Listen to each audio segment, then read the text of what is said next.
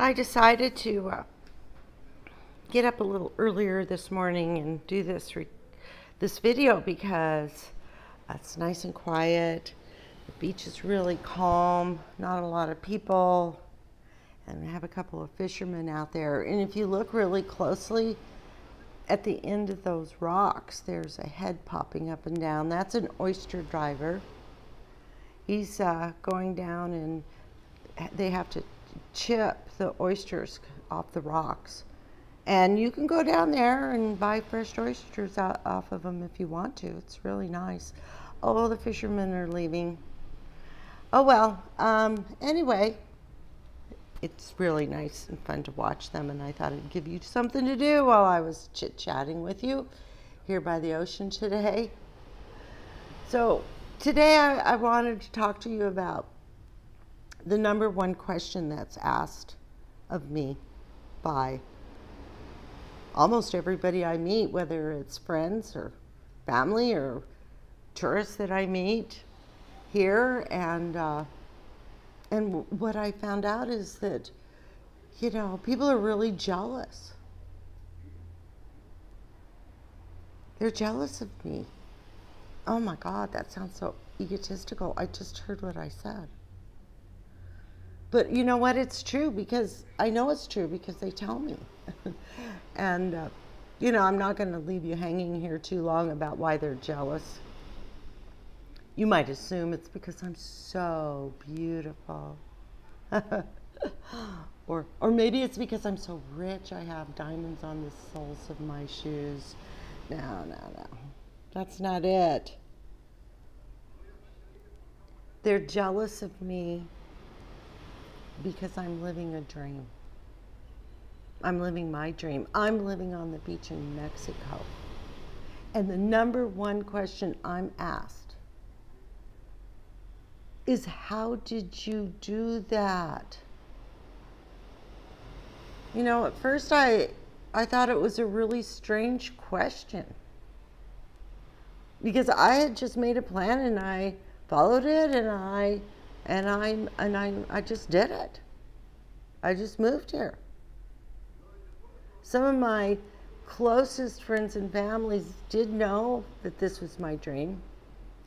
I guess they just thought I was talking, and it was just a pipe dream that wouldn't ever happen. And when I did it, they were all shocked. A lot of them have been down here and visited me, and they get here and they're like, oh my Lord, how did you do this? Many of you might have a dream too, and you might be asking yourself the very same question: how?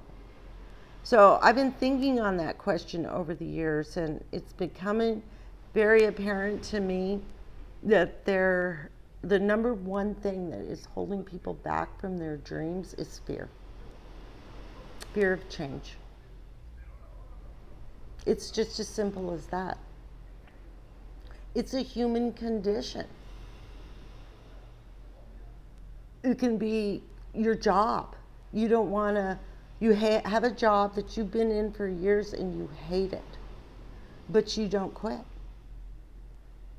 Some of us don't even go out and start looking for another job. We just stay in it. Marriages and relationships. I've watched people stay in relationships that they were unhappy with for years.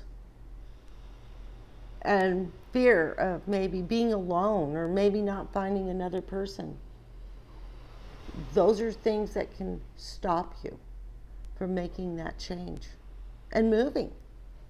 Whether it's moving across the country from the city that you live in your own country, or if it's moving to a completely different country, that can be a very, very scary thing. So fear can hold us back from our dreams. And you can get old and you can look back and you're like, oh my gosh, I've just been stagnant. I have so many regrets. So let's kind of deep dive into this for just a second. You know, there's three different kinds of people. Well, you know, there's a million, but three basic types of people. The person who is extremely fearful. They get a dream. They never ever follow through with any of their dreams. Their mind immediately tells them, oh, I can't do it. I'm just, forget it. And they just tuck that little dream in the back of their head, and they just keep moving forward, plugging along in their life, and that little dream will pop up now and then, especially when they're really unhappy. And oh, they just tuck it back.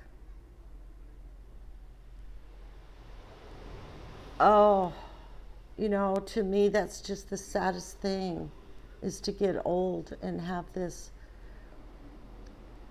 life that you regret.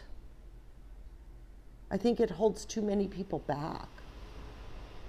So then, you know, on the complete opposite side of that spectrum are the people who have no fear, or they just ignore all their fear, and they're extremely adventuresome. They might stick a backpack on their back and go backpack across the world. They might even find a country they fall in love with and stay there. Or they wake up and say, I want to go skydiving, and by tomorrow they're jumping out of a plane. But the most of us are in the middle. That's where I'm at. I'm pretty cautious. I try to make sound decisions, and I do think that is the majority of us.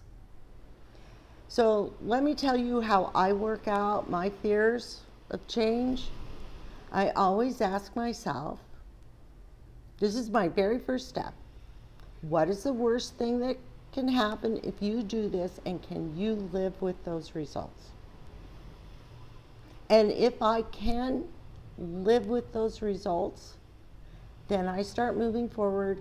I make a plan and follow that plan until my dream becomes reality.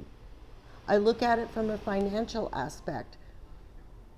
Am I going to lose everything if I do this? Well, I can't do that.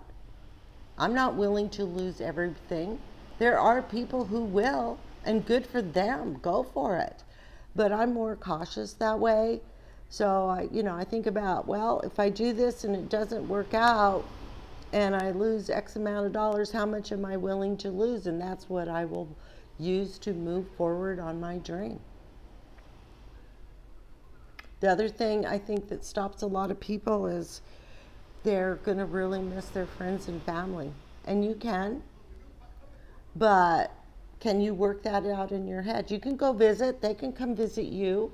You can stay connected in this day and age through FaceTime or Skype or Zoom. I even have a neighbor who does, she has 4 children in Canada, and they do Zoom parties. All 4 of her kids get on with her, and they do Zoom parties. And they do a theme party, and they seem to stay very, very connected. But if you have to be there, and you can't do that, then maybe it isn't for you. But I could live with those things. And so I said, okay, I'm going to do this. So as I've told you in the past, the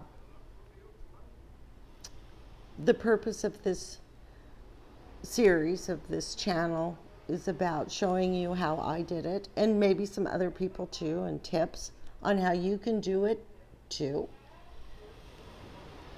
But there is a secret to it. And there's a secret behind this entire channel about how you do this, and I'm going to reveal that to you right here, right now.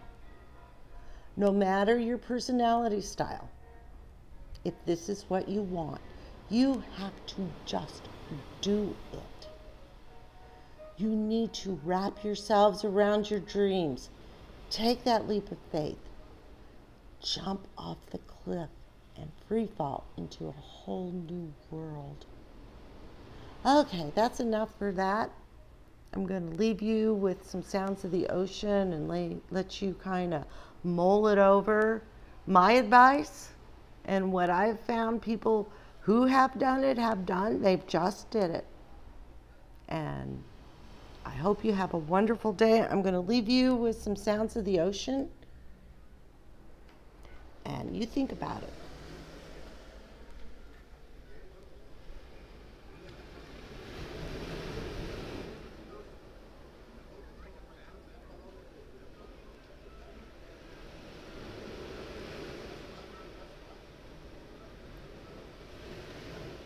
The ocean's really calm today. I don't know if you can hear it.